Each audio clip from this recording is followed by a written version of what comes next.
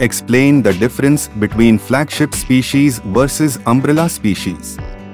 Biological terms. If you want to see more differences about biology, so go to Biology playlist. Flagship species. A species selected as an ambassador, icon or symbol for a defined habitat, issue, campaign or environmental cause is called flagship species. Umbrella species.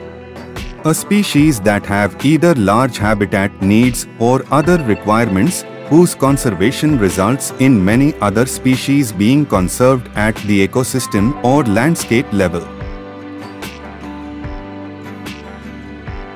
A species that can support biodiversity conservation in a given social context. A species that can indirectly protect many other species in the same ecological community in biodiversity conservation. Sociocultural considerations are the criteria of selection.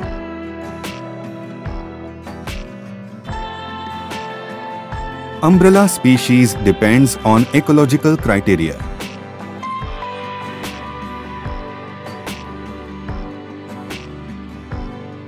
Flagship species example: Block rhinoceros, Bengal tiger, Chesapeake blue crab and Pemba flying fox.